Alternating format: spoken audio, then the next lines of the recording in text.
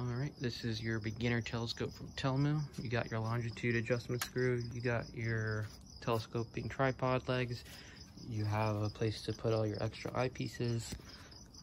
This is a red dot eye finder, and so you just turn it on and you have a better way of making sure you're looking at the right thing. Then you have your eyepieces that you can put in. There's a 10, 25, and a Barlow lens. This is the cap, so it keeps it clean on the inside and not in use. And it's pretty simple, it's very easy to use. And the only thing I would recommend from personal experience is to really know where exactly you're located, so it's easier to find different stars and different celestial objects.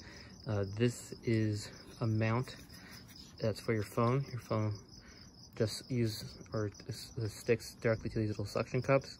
Personally, I take off the case because then it sticks better, and then make sure that this is lined up with your eyepiece. This right here on the other side is what locks it in.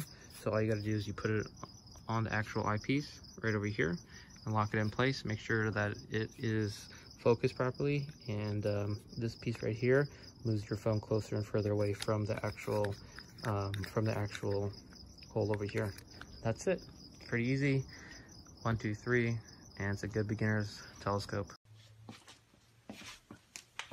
I got this telescope for my son as a gift, so it arrived on time, and the package is really good, and it's much bigger than I thought. I opened the box. So here's what it looks inside. Let's see what's inside. Okay.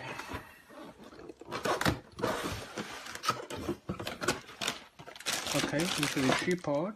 It has a phone holder. I guess this is some bar to turn the label. This is the tripod that you can put in a stand-on. And I believe this should be the main part. Wow, this is big. I guess it's really a large one. And well packaged, is heavy. This is just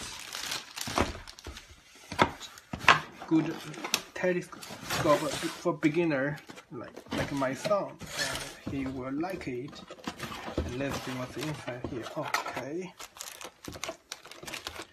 everything is well packaged, and yeah, this is some lens cover, the holder on the tripod, and one red dot. Okay, that's all we have in the box. Looks pretty good.